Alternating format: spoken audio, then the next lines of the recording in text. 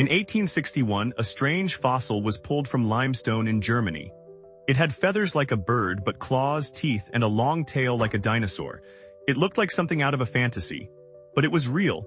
Its name, Archaeopteryx, and it would change how we understand life on Earth forever. Archaeopteryx lived about 150 million years ago during the late Jurassic period.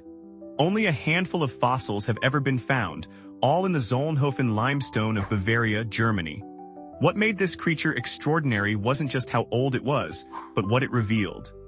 This animal had feathers and wings like modern birds, but also teeth, clawed fingers, and a long, bony tail, traits you'd expect in a dinosaur.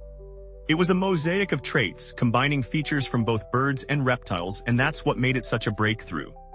Just 2 years before the fossil was found, Charles Darwin had published on the origin of species.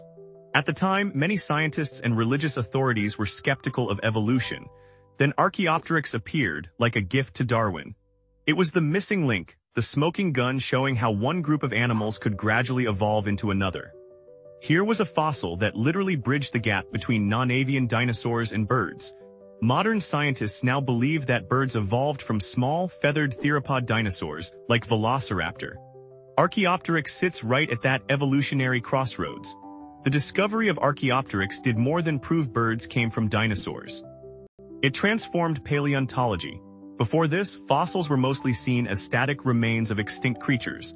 But Archaeopteryx made people realize that evolution is a continuum, not a series of sharp divisions. Even extinct species can show transitional traits. The categories bird, dinosaur, reptile are often blurred in the fossil record.